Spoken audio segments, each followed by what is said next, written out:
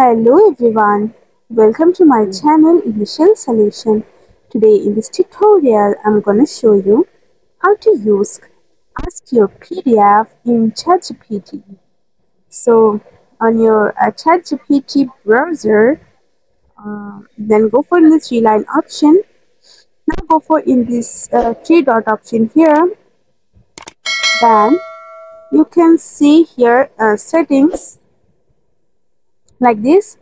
Then go for the settings, and now you have to turn on this plugin option and code interpreter. After that, go to your messaging option. Now go for in this GPT-4 option, and you have to enable code interpreter, which is better. After that, you can see a plus icon beside the send a message option. You have to click on it, and after that you can see a PDF option.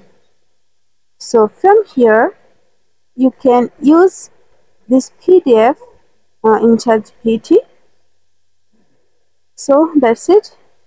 Hope this video helped you. If it did, then please like, comment and share. Subscribe to our channel and don't forget to hit the bell icon for more videos. Thank you. This video is sponsored by Zerosoft. Zerosoft offers graphic design, UI UX design, digital marketing and web development. Elevate your brand with Zerosoft today. For more details, check the description box.